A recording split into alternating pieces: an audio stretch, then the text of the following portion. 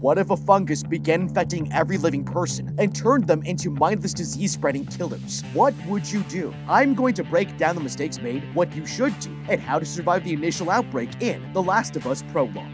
In 1968, two epidemiologists appear on a television interview debating what types of microorganisms could destroy mankind. One suggests that a virus such as influenza can cause massive destruction, but the other poses fungus could cause more damage in the right conditions. Fungi, he explains, have the ability not just to kill, but to control the mind of its host organism and keep the deceased alive for its needs. While not yet strong enough to be threatening to humans, as global temperatures rise, fungi might gain the ability to take over human bodies. If that happens, he says there would be no cure, and everyone would die. Okay, this is absolutely terrifying. These two scientists are debating over what's the greatest threat to mankind on national television, when this man describes something so messed up that it should have sent shockwaves across the country. Instead, everyone here goes back to their everyday lives and pretends like they haven't just heard that their brains could be taken over by a mind-controlling fungus. If it were me, I would move to an arid climate and fumigate my home to make sure it's hotter than hell. Even though these people think that they're not immediately screwed, there's something they can do to help prepare themselves for the day the fungus eventually gets sick of the swamp and decides to make their bodies its new home. Rather than pretend like none of this is ever going to happen, there should be a push for funding to create a vaccine and control this outbreak before it even happens. In 1918, the Spanish flu emerged and infected 500 million people, aka 1/3 of the world's population, killing roughly 50 million in total. The spread of the flu was fast and deadly primarily because of the conditions of World War I and the lack of a vaccine ready and on hand. Had the people watching this news segment been more aware of history,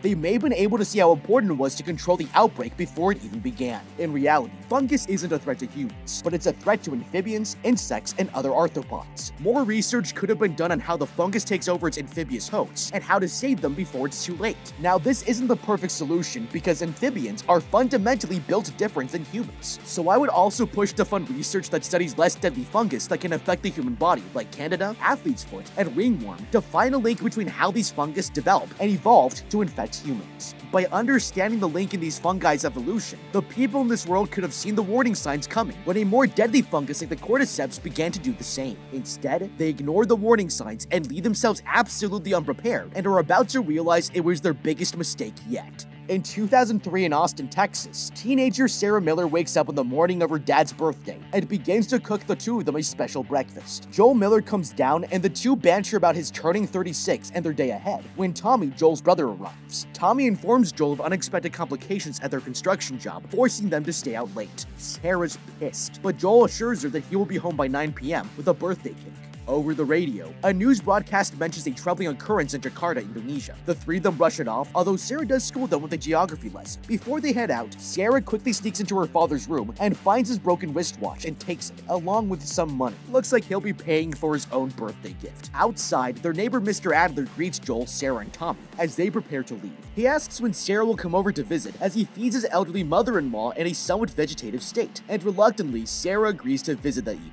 After school, Sarah goes to a watch repair shop. As the owner begins to fix Joel's watch, his wife bursts in and kicks Sarah out, hurriedly announcing the shop's early closure. It's strange, but Sarah makes her way home in the shopkeeper's wife's warning, passing by several emergency response vehicles on the way. At her neighbor's house, Sarah and Mrs. Adler bake raisin cookies. The older woman does not seem concerned about the increased planes and emergency vehicles, even though Sarah asks about them. Eventually growing bored, Sarah browses the family's collection of movies. As she does, the elderly woman behind her begins to move erratically like she's in pain, but Sarah doesn't notice. She picks out an action movie DVD and lies that her father will be home soon so she can leave. As she exits with a container of cookies, Sarah notices the Adler's dog staring strangely at the elderly woman, but she decides to ignore it. As she walks down the street to her house, several military planes pass overhead. Later that night, Sarah is reading magazines while a news report about a series of strange and violent crimes in Austin plays on the television. When her father comes home at 10 p.m., she scolds him for being late and for getting a birthday cake before giving him his presents, the watch, and the movie borrowed from the Adlers. Okay, there are tons of warning signs here, Sarah is just a teenager, so we've got to cut her some slack. But there's no avoiding that the combination of everything together should have set off alarm bells much earlier. It would have been the dog staring at the old woman like this for me. I mean, there were literally cookies being baked in the room next door. What dog do you know stares at an old woman like this when they have the opportunity to catch scraps of food? Now, the earliest sign of danger was the news story covering the strange occurrence in Jakarta. The most important part of this news broadcast is that the radio host says that these are continued disturbances, which means that the disturbances have been happening for some time, and they've already been covered before. If Sarah and Joel had been paying attention to these disturbances and these occurrences in Jakarta or anything like what's about to happen, Joel, Sarah, and Tommy should have already made plans to get the heck out of a major city and isolate themselves from everyone else before hits the fan. The news broadcaster goes on to say how US citizens are being advised, but Joel is too busy wondering where Jakarta is to hear anything she says. If it were me, even though he's the internet's gorgeous boyfriend of the moment, I would tell Joel to shut his beautiful mouth and turn the radio all the way up to see just exactly what's going on. The other big mistake Sarah makes here is leaving the jewelry store without asking what's going on. This woman clearly knows that there's imminent danger outside, and even though I might question her sanity if she told me there was a brain-eating fungus running rampant throughout Austin, I still would never go outside without knowing exactly what I was going up against. Normally, it's polite to mind your own business, but when someone acts like this and then expects you to go outside, it's time to pay attention and ask questions to figure out what's got them so freaked out. If Sarah had pressed the shopkeeper's wife for information earlier, she would have known to pay more attention to the news. Without knowing more, there isn't much that she could have done here, but if it were me, once I had this knowledge, I could have found Joel and left before it was impossible to do so. I would have known to avoid other people, and I would have tried to get my hands on a computer to read real-time updates and tips from people in my area on forum boards that were available in 2003. I would also try to find a way to shield myself against the fungus, covering all exposed areas of my skin and prepare to run at a moment's notice. Instead, Joel, Sarah, and Tommy avoid the early warning signs and are about to pay the consequences. Sometime after watching the movie and Sarah falls asleep on the couch, Joel gets a call. It's Tommy, who has been put in jail for participating in a bar fight, which Tommy swears he did not start, and Joel reluctantly agrees to come and bail him out. Heading upstairs, he puts Sarah to bed and leaves. A few hours later, Sarah wakes up. It's after 2 a.m. and there are multiple aircrafts flying above the house. Something terrifying has happened, and she searches for her father, but he still hasn't returned yet. When she turns on the TV, the only broadcast is an emergency message warning everyone to stay indoors. Suddenly, the Adler's dog appears at the door, begging to be let into the house, and Sarah goes outside to calm the frightened dog. When she tries to walk it back home, the dog panics and runs off. It's strange, and as car alarms go off in the neighborhood, Sarah notices the Adler's front door is open.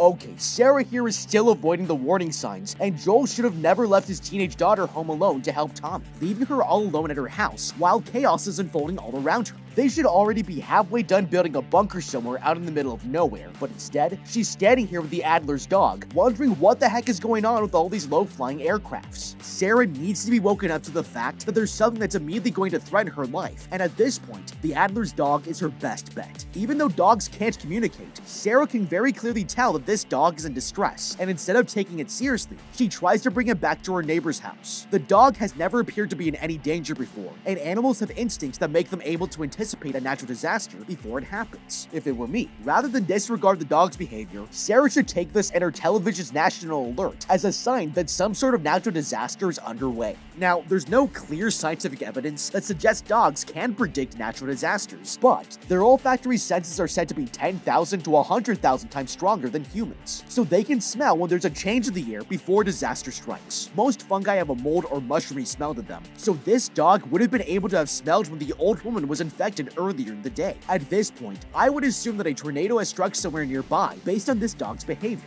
Austin is not particularly prone to devastating natural disasters, even tornadoes, but there have been some throughout its history. The city has even felt the shake of an earthquake in 1887, so nothing's impossible. That means that in a disaster scenario, Sarah's best bet is to listen to the national alert on her TV and stay the indoors and shelter in place. If Sarah went back inside, there's no guarantee that the phones will be working, but she should at least try to call Joel or the police to get someone there to help her. Calling the police and getting nobody would at least shed some light on the severity of the situation, but instead, she ignores the warning signs and has come face to face with a deadly fungus to realize life as she knows it is about to change forever.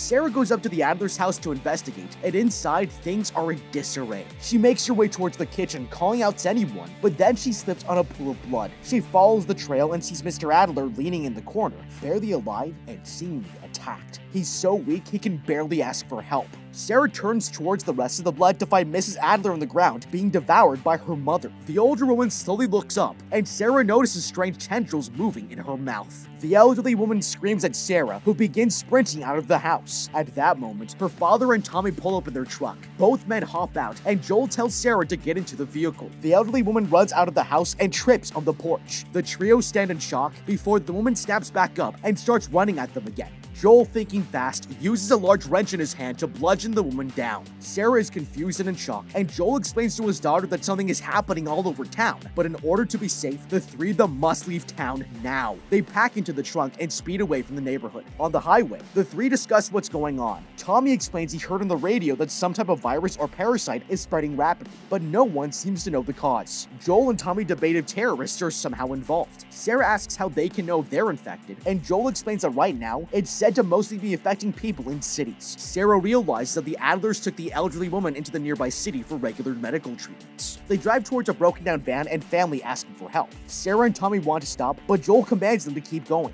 It's cold-blooded, but it's the only way they'll be able to survive. The highway ahead becomes full of cars at a standstill, and it's clear everyone is heading out of town. With time running out, Joel tells Tommy to take a shortcut across an empty field. They do, and some other cars in the traffic jam begin to follow. Okay, Joel is finally doing the right thing. There's a deadly fungus on the loose that's making everyone go crazy, and stopping to pull over to help these people could have been a fatal mistake. Nobody likes a backseat driver, but if Tommy had pulled over and helped these people like he wanted to, they could have all been killed. When there isn't a parasite on the loose, picking up a hitchhiker is risky, and Tommy and Joel are trying to get out of town as fast as possible. Stopping to pick someone up that could have been infected would at worst kill them, and at best slow them down, and they've already wasted enough time. However, there's something that Tommy and Joel could have done to have helped them escape the situation faster. Tommy here was just in jail for a bar fight with one of these infected things. Based on the state of the roads and the panicked way that Joel and Tommy show up to get Sarah, there's no doubt chaos was going down at the jail too. If it were me, while I was at the jail, I would have stolen a police radio to help me guide me away from the most infected areas. Google Maps doesn't have a setting to avoid fungus yet, so these guys are going to have to operate outside of the law. The jail wouldn't be operating regularly, making it easier to steal one, while the police try to handle these rapid insane things that have affected everyone in sight. The radio would be crucial in finding the best way to safety, as well as where to go. The men have already driven to the highway and have found it completely packed. They've had to change the course of their journey, but don't know exactly where to go next. Going anywhere near the city is a bad idea, since that's where the fungus originated, and heading back to the suburbs where they're from is bound to be worse than when they left it. Nobody is safe in this situation, not even the police, but they're better equipped to protect themselves, and by tapping into their radio, not only could Joel and Tommy find the best roads to take, they could also find a location that the police have quartered off from the infected for their own protection. They'll eventually find a place to stop, and going somewhere with people that are more equipped to defend themselves is their best bet. There's possibly even military involvement at this point, and there could be efforts to fly them out of there. With a little more thinking on their feet, these guys could have maximized their potential for escape, but how can you blame them when the infected look like this? Your fight or flight response must be going crazy. After passing over a hill, they spot a huge convoy of army vehicles on the highway they need to get on. In a panic, Tommy takes the truck in a different direction, the only way they can go. Joel and Tommy devise a plan to take the outskirts as far as they can, then head towards Mexico. Terrified, Sarah suggests the infection could be worldwide, but the men don't answer, determined to survive. Suddenly, 3 passenger planes appear, flying dangerously low. A fleet of emergency vehicles cuts off the truck's path and forces them to drive through the center of town. In town, there's pandemonium. People are running, fighting, and looting. It's a difficult street to navigate. A large swarm of people exit a movie theater and force Tommy to drive backwards. That's when Sarah notices something in the sky and realizes it's a plane falling towards the town. She yells a warning to them, and Tommy throws the truck back into drive as the plane crashes, creating a massive explosion.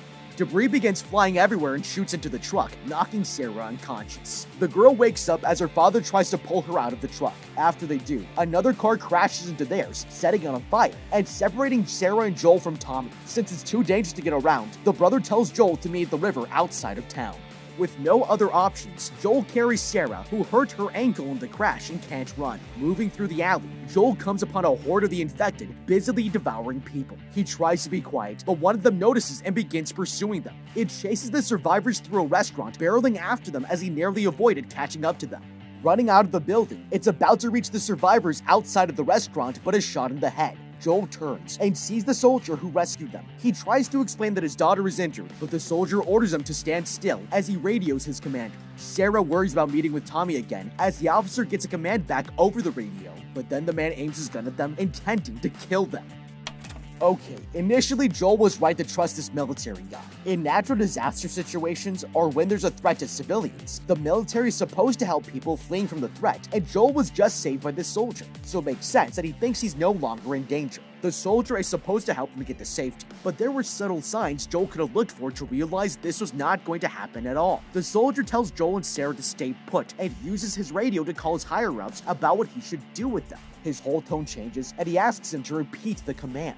According to research done on communication at UCLA, only 7% of communication is the actual words being said. 38% of it is the way a person says it, and 55% of communication is based on body gestures and language. Which means that I'm 38% positive that Joel here is screwed, because the way the soldier asks his commanding officer to clarify indicates he's disturbed by what the officer has just told him to do. The soldier is also holding a gun pointed at the two of them. So based on the situation, I'm also 55% sure this guy's having the worst day on the job of his life, and at this point, protecting himself is priority number one. The combination of his tone of voice and the gun pointed at Joel should indicate that it's time to run. The biggest problem here is that Joel doesn't have anywhere to go, or anything to hide behind. If he runs, the soldier could shoot him from a distance, and he has a long way to go before he's able to get to cover. His best bet is to drop Sarah and run at the soldier since he's closer to him, and hoping that the element of surprise works in his favor. However, Joel doesn't do this, and has to suffer one of the worst losses imaginable to realize fungus isn't the only thing that can hurt you in this world. Realizing what's happening, Joel begins to run but is shot by the soldier. He falls down a slope and drops Sarah, who rolls away. The soldier stands over Joel, preparing to execute him when he's shot dead by Tommy at the last second. Joel immediately runs towards his daughter, who has been critically injured. She's bleeding out from a wound in her abdomen. Joel yells at his brother to help, but Tommy doesn't. He stands there as the situation sinks in. In denial, Joel applies pressure to Sarah's wound and attempts to pick her up as she screams in pain. Slowly, Joel understands that he can't stop the bleeding, and his daughter dies in his arms. It's tragic, but soon he'll be going to a galaxy far, far away to get a replacement. But what do you think? How would you beat The Last of Us Prologue? Let me know with a comment down below. Thank you so much for watching. Leave a like and subscribe, and check out the How to Beat playlist for more videos like this. Until next time, have a damn good day.